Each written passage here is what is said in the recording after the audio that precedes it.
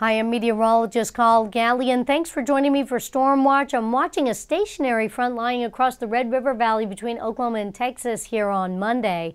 And that's going to be the focusing mechanism for some wet weather, especially to the north, because moist flow out of the Gulf is going to be overrunning this stationary boundary and producing a lot of wet weather, mainly across Kansas, northern Oklahoma, up to southern Nebraska, and over towards Missouri. Now, not out of the question that one or two of these thunderstorms could turn severe with some gusty winds and some small hail, but overall it's just going to be a lot of wet weather as we start out the new work week. Now Tuesday, going to watch a wave of low pressure moving along that front. That's going to enhance our shower and thunderstorm chances across eastern Kansas over into Missouri, and wet weather gradually spreading eastward into southern Illinois as well.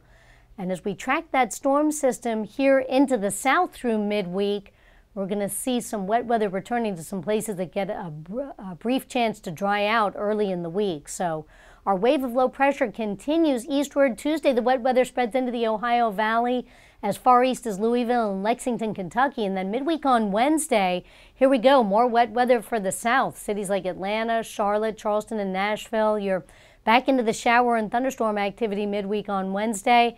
And as that wave of low pressure continues eastward Thursday, more unsettled weather for the southeast with showers and storms.